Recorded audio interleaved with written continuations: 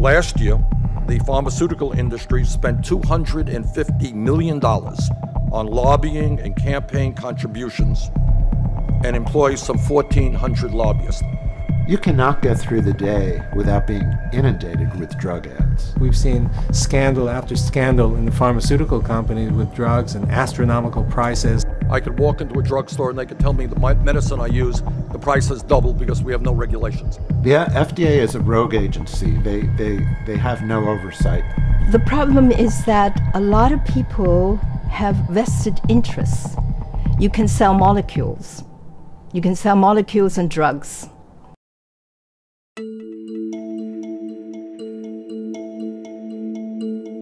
I think of the biochemical paradigm as something which has to be moved aside to something which is more field-driven, more electromagnetic, more connected to the real physics which describes nature. A lot of the communication systems in the body are electrical.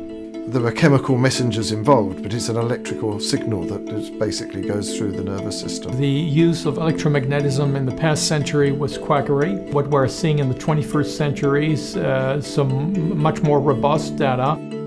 By tuning to various ions and using very low energy magnetic fields, you see these wonderful effects whereby an 80-year-old's blood is basically taught to be more responsive.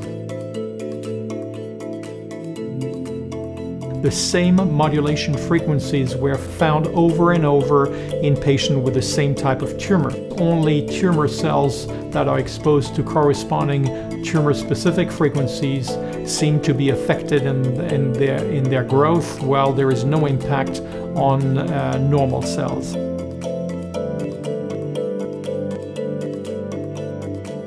We put a very high bar there. We said 50% improvement. We achieved it. There's no drug study in anxiety that even comes close to that.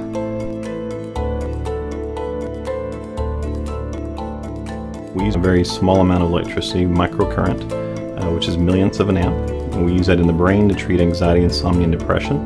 And we can also use the same current, the same waveform on the body to treat pain peripherally.